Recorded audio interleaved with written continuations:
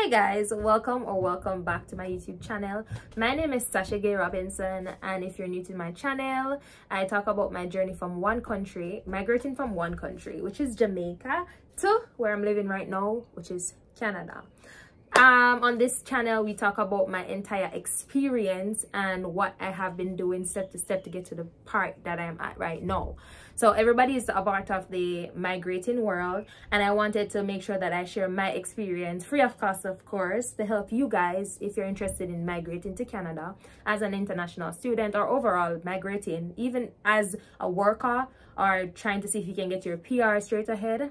Then this channel is for you. So if that's something that you're interested in, please continue to watch. Julie, I just really want the best for you. Only making sure the stage is set for you. So for today's video, I will be talking about, I will be showing you actually the step-by-step process of applying for your student permit / your student visa. Okay, so without further ado, let's get right into it. First, you go ahead and sign into your Canada.ca's account. I use a GC key. I've made a video before how to create one. So you just log in and click on the I accept, enter your security question, answer. Then they'll bring you to your account. After you've done that, then you just scroll all the way down to start a new application. And then you click on apply to come to Canada. Then it's going to ask you if you have any personal reference code to begin your application. I don't, so I'm going to scroll all the way down and I'm going to click on the visitor's visa, student, and / or work permit. As it says, if you don't have a personal reference code, you may answer a series of questions to find out if you're eligible to apply for it or not. So this is the beginning of the questioning. It asks in what would you like to do in Canada, and seeing that we're doing the study permit, study visa, we click on study. Then the second question is how long. You're going to click on temporary, more than 6 months. Next question is select the code that matches the one that on your passport. I'm from Jamaica. I'm just pretending as if I am not in Canada. So use a Jamaican passport. You just select which country you are in and what passport you have. Then what is your current country that you're living in? I select Jamaica, but then again, remember I'm in Canada, but I'm just doing it as if I am outside of Canada. Do you have any family members who's a Canadian citizen or permanent residency and is 18 years or older? You select yes or no based on your situation. Then you enter your date of birth there. Out your date of birth, you click on next on the right hand side. Then the next question is, are you a lawful permanent resident of the United States with a valid U.S. citizen or immigration services number? I am not, so I select no. If you are, go ahead and select yes. Then click on next. Then it's asking you, have you been accepted? Go ahead again. All right, so have you been accepted to a designated learning institution? I spoke to you about what this is. I've made a video specifically for this. When applying, you have to make sure that the school is under the designated learning institution. Go watch that video if you have not.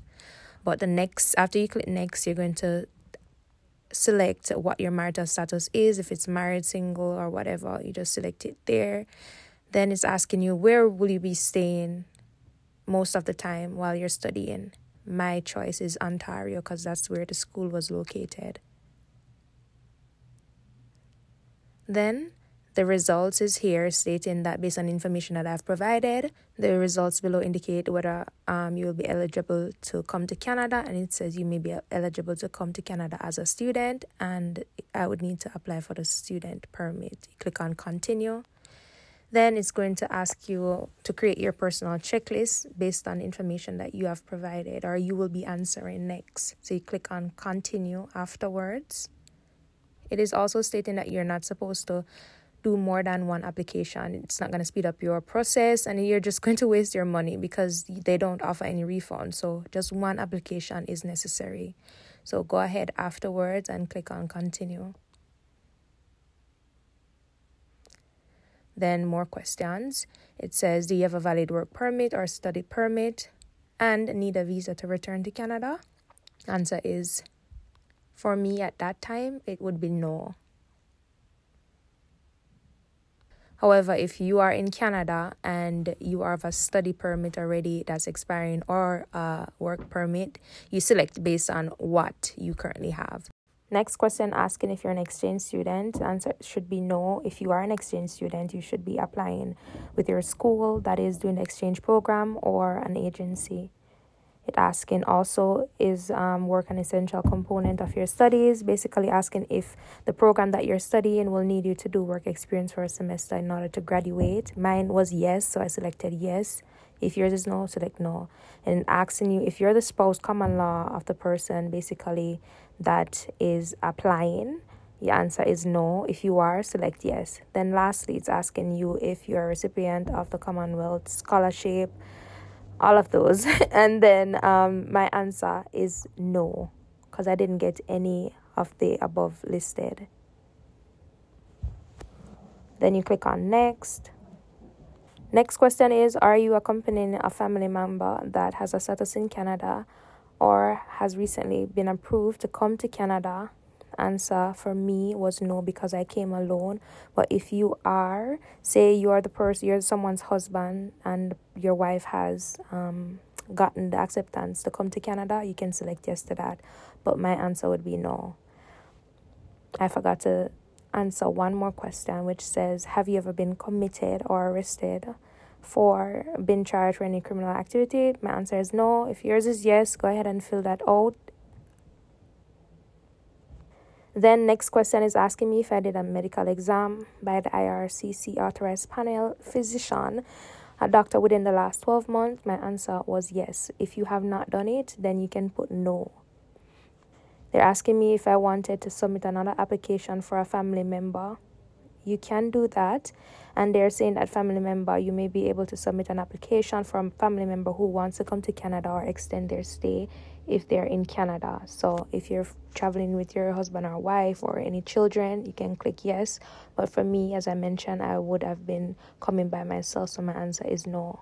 Then they're asking me if I'm giving anybody access to my application, like an agency or anybody else to represent me. If you are, then click yes to which one is for you. But my answer would have been no, because I'm the only one doing my application. Lastly, they're asking me this question to say if I've given my biometrics, which is a fingerprint, within the last 10 years to come to Canada. The answer would have been yes for me, because I came to Canada before as an exchange student, but this time it wouldn't be as an exchange student, it would be just as a normal student. So I selected yes, but if you have not, then select no.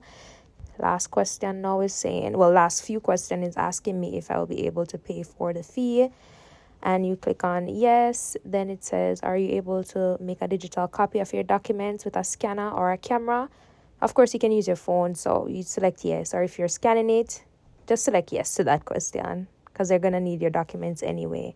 Then they're asking you if you'll be able to pay your fee that they will be charging online. And they showed you all the cards that they accept. You click yes. And then click on next. Then this is the time now that they give you to review all the questions and the answers that you have provided. You can go ahead and go down, make sure that everything is correct. And if you want to make any edits, there is the pencil right there. You can click on to make any edits if you made any mistake or you want to change anything. Then you go to the bottom and click on continue.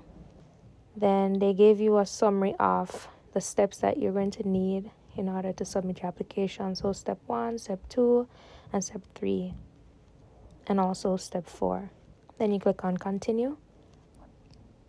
The next page is now your document checklist. The first thing that they're going to ask for is the application for study permit made outside of Canada, the IMM1294. You have to download that application, then fill it out. But I'm going to make a separate video for that one because it takes a little bit of time.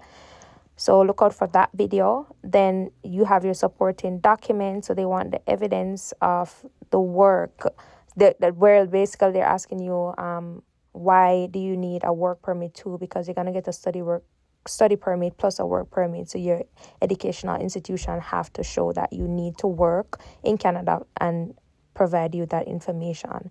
The second one now is a letter of acceptance. that is going to be sent to you from your institution. You should provide a letter of acceptance and upload it there. I would suggest just uploading the entire acceptance document that they sent to you via email, or if they sent it via mail, just upload every single thing that they sent. Third thing on the list is the passport. It says you must submit a legible copy of your valid travel document, which you'll be using to travel.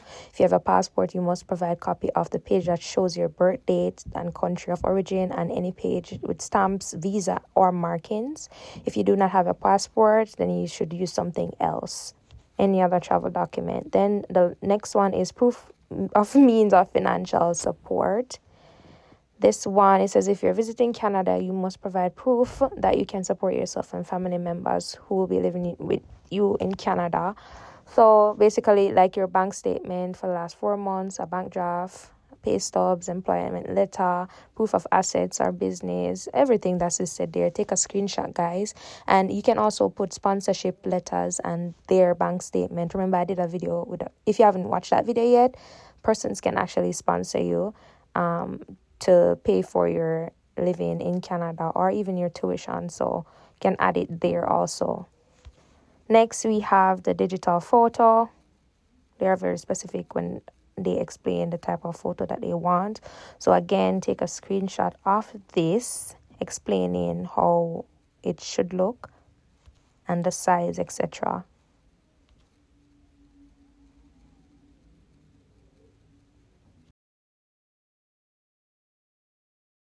I know we're talking about student visa, but it also works for the express entry and any other temporary applications that you might fill out. The next one is the proof of upfront medical.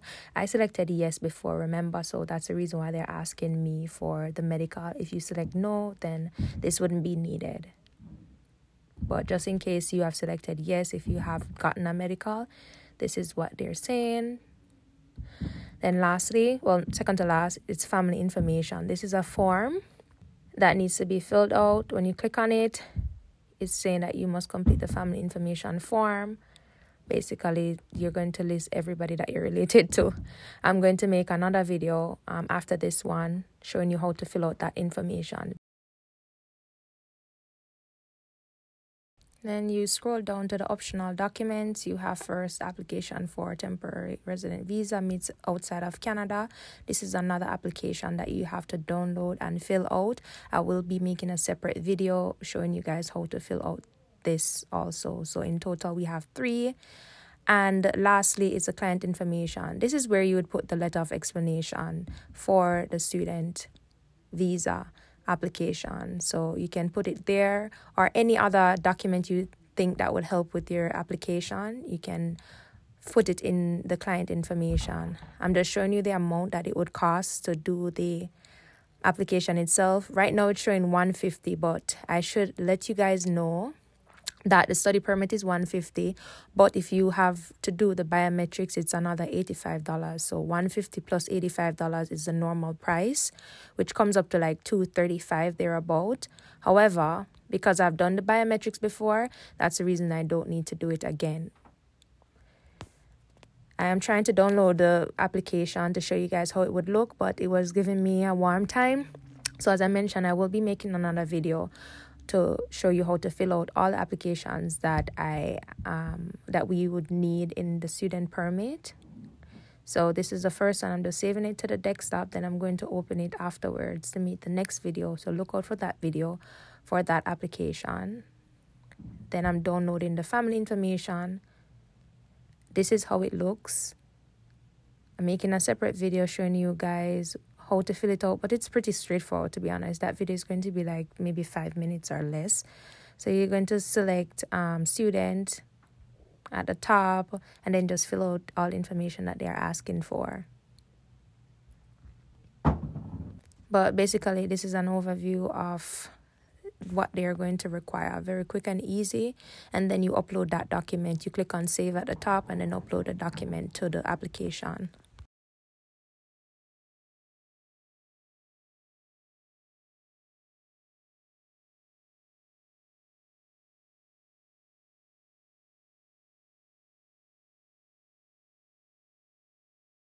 But let's go back to the application itself. So after you've done all the applications, this is the last one. I'm just saving it to my desktop again. I will do an in-depth video of how to fill out this specific application. So 3 applications I will be making separate videos for: the family and the 2 other application, the temporary visa one and the student one that is needed. So look out for those videos. You save them and then you fill them out. So basically, in summary, you go to your application checklist, you upload the documents that they require, and then after you're done, you're going to have a button that says continue or next. You're going to click on that and make the payment, and you're all set. As I mentioned before, if you do need to do the fingerprint, if you have never done it before and this is your first application, you're going to be charged $85 extra plus the $150 for the student permit. So the student permit is $150, and the biometrics, which is the fingerprint, is the $85.